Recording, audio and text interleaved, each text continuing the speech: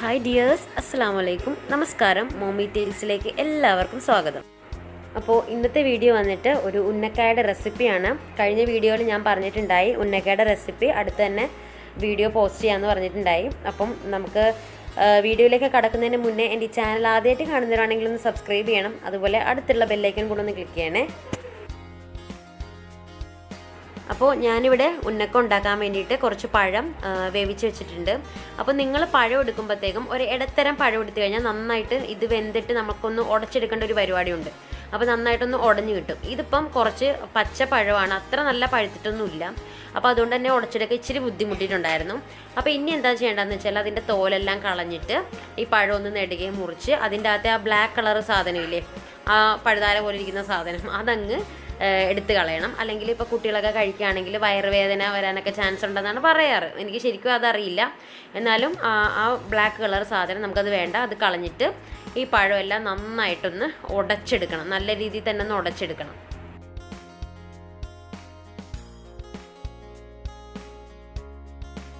ഇനിയിപ്പോൾ എന്താ ചെയ്യേണ്ടതെന്ന് വെച്ചാൽ നമ്മുടെ കയ്യിൽ കുറച്ച് നെയ്യ് എടുത്തിട്ട് നന്നായിട്ടൊന്ന് കുഴച്ചെടുക്കണം. നമ്മൾ പത്തിരിക്കൊക്കെ കുഴച്ചെടുക്കത്തില്ലേ മാവ്, അതുപോലെ നന്നായിട്ടൊന്ന് കുഴച്ചെടുക്കണം.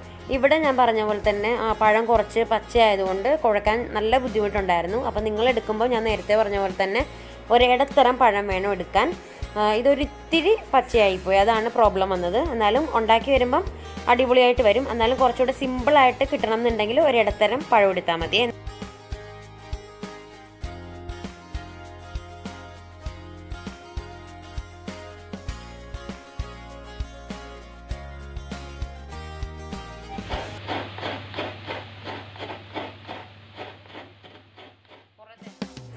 ഇതിപ്പോൾ ഞാൻ ഇക്കൂടെ വീട്ടിലാണ്. അപ്പം ഞാനും ഉമ്മച്ചിയും കൂടെ ഉന്നക്കായ ഉണ്ടാക്കാൻ വേണ്ടി തീരുമാനിച്ചു. അതാണ് ഞാൻ നിങ്ങൾക്ക് ഡീറ്റെയിൽ ആയിട്ട് തന്നെ ഉന്നക്കായുടെ റെസിപ്പി ഇടാമെന്ന് പറഞ്ഞത് സെപ്പറേറ്റ് ആയിട്ട്.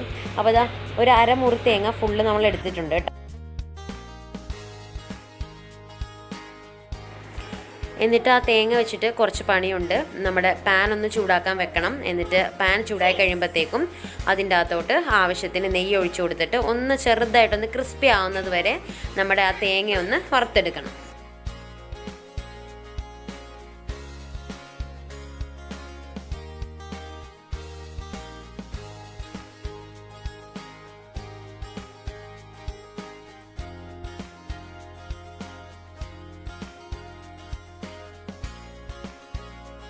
അപ്പോൾ ഇതാ തേങ്ങയൊന്ന് നല്ല ക്രിസ്പിയായി വന്നിട്ടുണ്ട്. ആ സമയത്ത് കുറച്ച് കശുവണ്ടി നമ്മുടെ തേങ്ങയുടെ അകത്തോട്ട് ഇട്ട് കൊടുക്കണം. ഞാനിവിടെ കുറച്ച് നെയ്യിൽ നമ്മുടെ കശുവണ്ടി ഒന്ന് വറുത്തിട്ടാണ് ചേർത്ത് കൊടുക്കുന്നത്. ഡയറക്റ്റ് ചേർക്കണമെങ്കിൽ ചേർക്കാം, പക്ഷേ കശുവണ്ടി ഒന്ന് വറുത്ത് ചേർക്കുമ്പോൾ കുറച്ചുകൂടെ ടേസ്റ്റ് ആയിരിക്കും.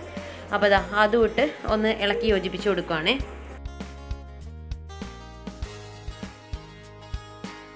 ഇനി നമ്മൾ ചേർത്ത് കൊടുക്കേണ്ടത് എന്താണെന്ന് വെച്ചാൽ കുറച്ച് ഡേറ്റ്സ് എടുത്തിട്ട് കുരു കളഞ്ഞ് മുറിച്ച് വെച്ചത് ചേർത്ത് കൊടുക്കുകയാണ്. സാധാരണ നമ്മൾ മുന്തിരിയാണ് ചേർത്ത് കൊടുക്കാറ്. ഇപ്പം ഞാൻ ഒരു വെറൈറ്റിക്ക് വേണ്ടിയിട്ട് ഡേറ്റ്സ് ചേർത്ത് കൊടുത്താണ്. നല്ല ടേസ്റ്റും ഉണ്ടായിരുന്നു കേട്ടോ ഡേറ്റ്സ് ഇട്ടിട്ട്. നല്ലൊരു സ്വീറ്റായിട്ട് തന്നെ ഇരുന്നു.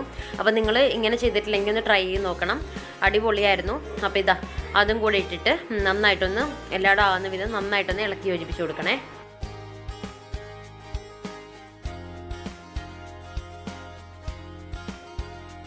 പിന്നീട് അതിൻ്റെ അകത്തോട്ട് ഒരു 3-4 ഏലയ്ക്ക ചതച്ച് ചേർത്ത് കൊടുത്തിട്ടുണ്ട്.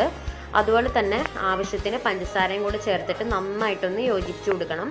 പഞ്ചസാര ഇടുമ്പോൾ നോക്കണം ഓവറായി പോകരുത്, കാരണം നമ്മൾ ഡേറ്റ്സിലൊക്കെ ഓൾറെഡി നല്ല സ്വീറ്റായിട്ട് തന്നെ ഇരിക്കുകയാണ്. അതുകൊണ്ട് പഞ്ചസാര ഒരു 2 ചെറിയ സ്പൂൺ വല്ലതും ചേർത്താൽ മതിയാവും. പിന്നെ മധുരം ഇഷ്ടമാണെങ്കിൽ നിങ്ങളുടെ ഓരോരുത്തരുടെ ഇഷ്ടത്തിനനുസരിച്ചും പഞ്ചസാര ചേർത്ത് കൊടുക്കാം. എന്നിട്ട് അതുമായിട്ട് നന്നായിട്ടൊന്ന് മിക്സ് ചെയ്ത് കൊടുക്കണം.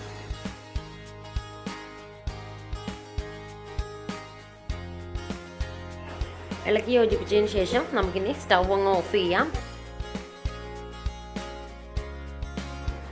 ഇനിയിപ്പോൾ എന്താ ചെയ്യേണ്ടതെന്ന് വെച്ചാൽ നമ്മൾ വീഡിയോയിൽ കാണുന്ന പോലെ കുറച്ച് പഴം എടുത്തിട്ട്, അതായത് ആ ഉടച്ച് വെച്ച പഴം എടുത്തിട്ട് നന്നായിട്ട് കൈവച്ച് ഒന്നും കൂടെ ഒന്ന് കുഴച്ചെടുത്തിട്ട് വീഡിയോയിൽ കാണുന്ന പോലെ ഷേപ്പാക്കി എടുക്കണം. നല്ല കുഴിവായിട്ട് കൈപ്പത്തിയിൽ വെച്ചിട്ട് നല്ലൊരു റൗണ്ട് ആക്കിയെടുത്ത് അതിൻ്റെ നടുക്കൊരു കുഴി പോലെ വെച്ചിട്ട് നമ്മുടെ മിക്സ്, അതായത് തേങ്ങയുടെ മിക്സ് അതിൻ്റെ അകത്ത് വെച്ച് ഫില്ല് ചെയ്യാണ് ചെയ്യേണ്ടത്. എന്നിട്ട് അതും ഒന്ന് അടച്ചു വെക്കണം. കുറച്ച് മാത്രം നമ്മുടെ തേങ്ങയുടെ ഫില്ലിങ് വെച്ച് കൊടുത്താൽ മതി കേട്ടോ, അല്ലെങ്കിൽ പുറത്തോട്ട് വരാൻ ചാൻസ് ഉണ്ട്.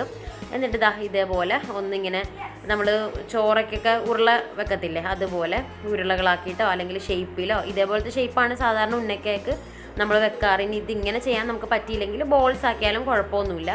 അപ്പം ഇതാ ഇതുപോലെ ഷേപ്പാക്കി എടുക്കണം.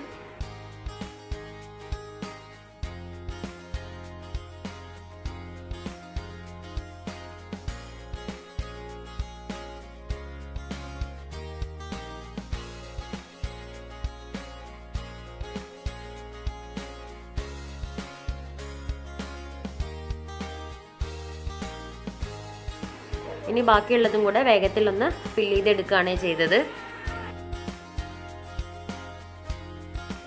അപ്പോൾ ഇതാ നമ്മൾ ഈ ഒരു ഷേപ്പിലാണ് കേട്ടോ ചെയ്തെടുത്തത്. ഇത് നമ്മുടെ പല പല ഷേപ്പിൽ ചെയ്തെടുക്കാം. സാധാരണ ഉന്നക്കായ ഈ ഒരു ഷേപ്പിലാണ് ചെയ്തെടുക്കുന്നത്. ഇനി നമ്മൾ എന്താ ചെയ്യേണ്ടതെന്ന് വെച്ചാൽ സ്റ്റൗ ഓൺ ചെയ്ത് ഗ്യാസ് കത്തിച്ച് ഒരു പാൻ വെച്ചിട്ട് അതിൻ്റെ അകത്തോട്ട് ഓയിലാണ് ഒഴിച്ചു കൊടുത്തത്. ഓയിൽ ഒഴിച്ചു കൊടുത്തിട്ട് ജസ്റ്റ് ഒന്ന് പൊരിച്ചെടുക്കുകയാണ് ചെയ്തത്. ഞാനിവിടെ എപ്പോഴും പറയുന്ന പോലെ തന്നെ ഓയിൽ അധികം യൂസ് ചെയ്യാത്ത ആളായതുകൊണ്ട് വളരെ കുറച്ച് മാത്രമേ ഓയിൽ ഇട്ട് കൊടുത്തിട്ടുള്ളൂ. അപ്പോൾ നിങ്ങൾക്ക് നന്നായിട്ടൊന്ന് മുങ്ങി പൊരിയണം, അങ്ങനെ എല്ലായിടവും ഒന്ന് പൊരിഞ്ഞ് കിട്ടണം എന്നുണ്ടെങ്കിൽ നന്നായിട്ട് എണ്ണ ഒഴിച്ചിട്ട് പൊരിച്ചെടുക്കാം. ഞാനിവിടെ ജസ്റ്റ് ഒന്ന് പൊള്ളിക്കുകയാണ് ചെയ്തത്. ജസ്റ്റ് ഒന്ന് അങ്ങോട്ടും പാനിലിട്ട് മറിച്ചിട്ടൊന്ന് പൊള്ളിക്കുകയാണ് ചെയ്തത്. അപ്പോൾ ഇതാ എണ്ണ ചൂടായപ്പോഴത്തേക്കും പഴത്തിൻ്റെ മിക്സ് ഓരോന്നായിട്ട് ഇട്ട് കൊടുത്ത് ഒന്ന് പൊരിച്ചെടുക്കുകയാണേ.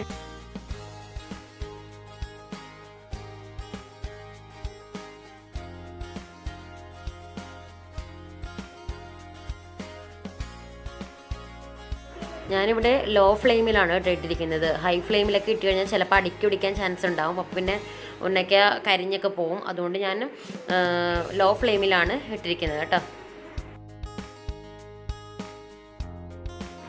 അപ്പോൾ ഇതാ ഉന്നക്ക ഇവിടെ റെഡി ആയിട്ടുണ്ട്.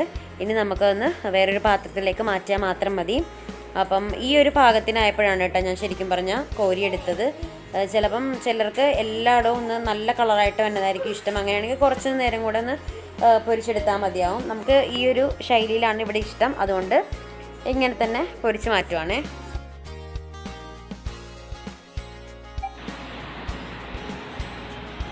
അപ്പോൾ ഇതാണ് നമ്മുടെ ഉന്നക്കയുടെ ഫൈനൽ രൂപം.